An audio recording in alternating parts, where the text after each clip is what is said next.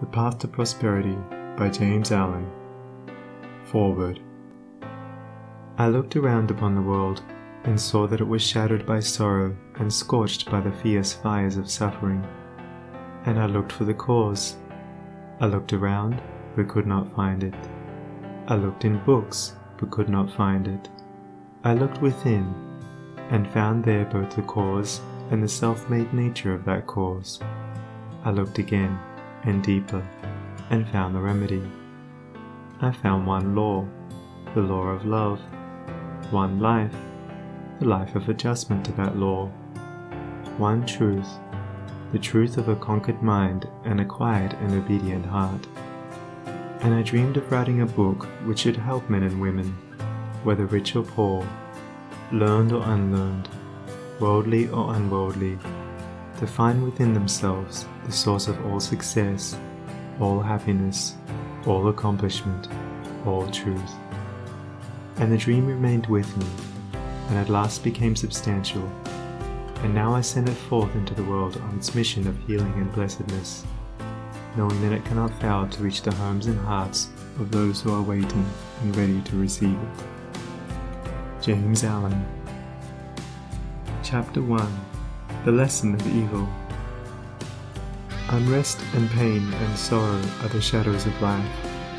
There is no heart in all the world that has not felt the sting of pain.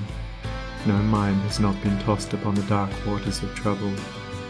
No eye that has not wept the hot blinding tears of unspeakable anguish.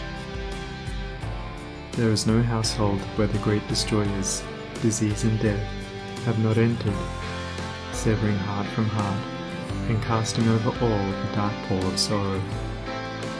In the strong and apparently indestructible meshes of evil, all are more or less fast caught, and pain, unhappiness, and misfortune wait upon mankind.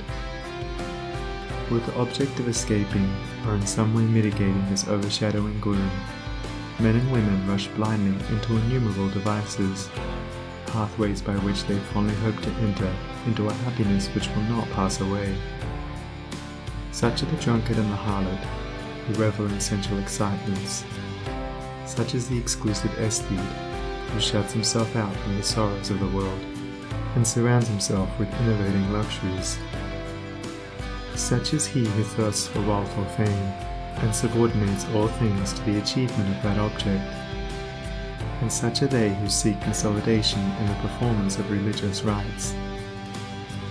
And to all the happiness sought seems to come, and the soul, for a time, is lulled into a sweet security and an intoxicating forgetfulness of the existence of evil.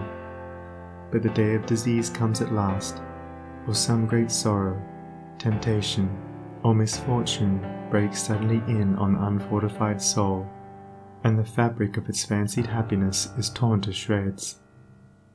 So over the head of every personal joy hangs the Damocletian sword of pain, ready, at any moment, to fall and crush the soul of him who is unprotected by knowledge. The child cries to be a man or woman. The man and woman sigh for the lost felicity of childhood.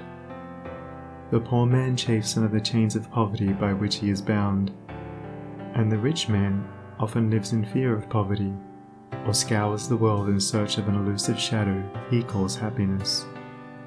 Sometimes the soul feels that it has found a secure peace and happiness in adopting a certain religion, in embracing an intellectual philosophy, or in building up an intellectual or artistic ideal. But some overpowering temptation proves the religion to be inadequate or insufficient. The theoretical philosophy is found to be a useless prop, or in a moment, the idealistic statue upon which the devotee has for years been laboring is shattered into fragments at his feet. Is there, then, no way of escape from pain and sorrow? Are there no means by which bonds of evil may be broken? Is permanent happiness, secure prosperity, and abiding peace a foolish dream? No, there is a way, and I speak it with gladness, by which evil can be slain forever. There is a process by which disease, poverty, or any adverse condition or circumstance can be put on one side, never to return. There is a method by which a permanent prosperity can be secured, free from all fear of the return of adversity, and there is a practice by which unbroken and unending peace and bliss can be partaken of and realized. And the beginning of the way which leads to this glorious realization is the acquirement of a right understanding of the nature of evil. It is not sufficient to deny or ignore evil. It must be understood. It is not enough to pray to God to remove the evil. You must find out why it is there, and what lesson it has for you. It is of no avail to fret and fume and chafe at the chains which bind you. You must know why and how you are bound. Therefore, reader, you must get outside yourself, and must begin to examine and understand yourself. You must cease to be a disobedient child in the school of experience, and must begin to learn, with humility and patience, the lessons that are set for your edification and ultimate perfection. For evil, when rightly understood, is found to be not an unlimited power or principle in the universe, but a passing phase of human experience, and it therefore becomes a teacher to those who are willing to learn. Evil is not an abstract something outside yourself.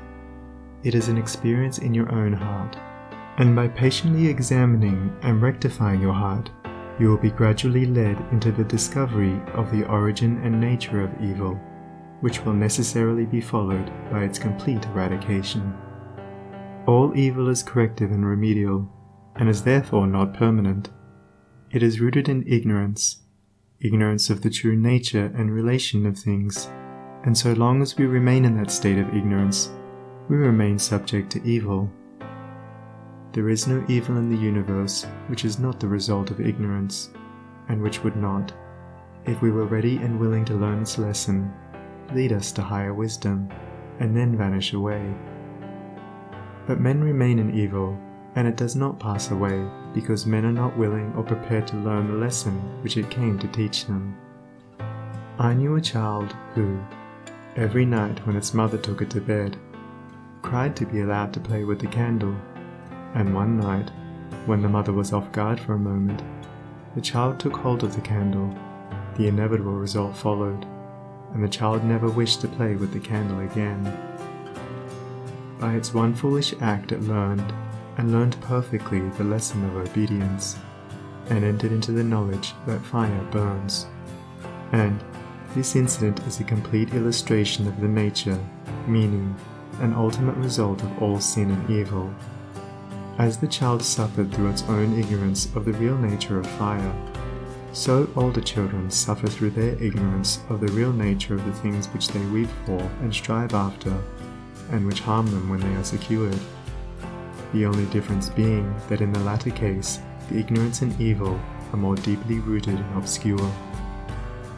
Evil has always been symbolized by darkness, and good by light, and hidden within the symbol is contained the perfect interpretation, the reality. For, just as light always floods the universe, and darkness is only a mere speck or shadow cast by a small body intercepting a few rays of the illimitable light, so the light of the Supreme Good is the positive and life-giving power which floods the universe, and evil, the insignificant shadow cast by the self that intercepts and shuts off the illuminating rays which strive for entrance. When night folds the world in its black impenetrable mantle, no matter how dense the darkness, it covers but the small space of half our little planet, while the whole universe is ablaze with living light, and every soul knows that it will awake in the light in the morning. Know, then, that when the dark night of sorrow, pain, or misfortune settles down upon your soul, and you stumble along with weary and uncertain steps, that you are merely intercepting your own personal desires between yourself and the boundless light of joy and bliss, and the dark shadow that covers you is cast by none and nothing but yourself. And just as the darkness without is but a negative shadow, an unreality which comes from nowhere, goes to nowhere, and has no abiding dwelling place, so the darkness within is equally a negative shadow, passing over the evolving and light-born soul. But I fancy I hear someone say, why pass through the darkness of evil at all? Because, by ignorance, you have chosen to do so, and because, by doing so, you may understand both good and evil, and may more appreciate the light by having passed through the darkness. As evil is the direct outcome of ignorance, so, when the lessons of evil are fully learned, ignorance passes away, and wisdom takes its place. But as a disobedient child refuses to learn its lessons at school, so it is possible to refuse to learn the lessons of experience, and thus remain in continual darkness, and to suffer continually recurring punishments in the form of disease, disappointment, and sorrow. He, therefore, who would shake himself free of the evil which encompasses him, must be willing and ready to learn, and must be prepared to undergo that disciplinary process without which no grain of wisdom or abiding happiness and peace can be secured. A man may shut himself up in a dark room, and deny that the light exists, but it is everywhere without, and darkness exists only in his own little room. So you may shut out the light of truth, or you may begin to pull down the walls of prejudice, self-seeking, and error which you have built around yourself, and so let in the glorious and omnipresent light.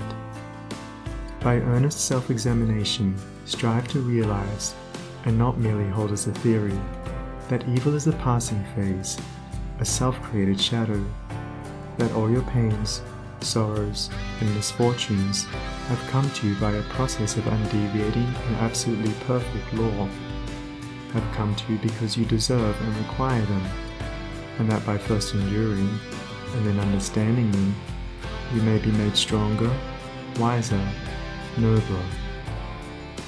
When you have fully entered into this realization, you will be in a position to mold your own circumstances, to transmute all evil into good, and to weave, with a master hand, the fabric of your destiny.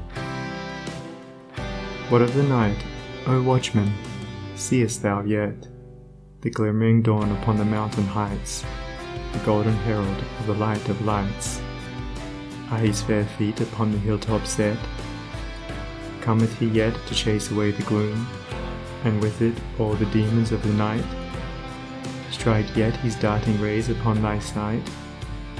Hearest thou his voice, the sound of error's doom?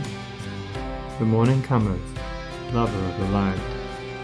Even now he kills with gold the mountain's brow. Dimly I see the path whereon even now his shining feet are set toward the night. Darkness shall pass away, and all the things that love the darkness and that hate the light shall disappear forever with the night. Rejoice, for thus the speeding herald sings. End of foreword.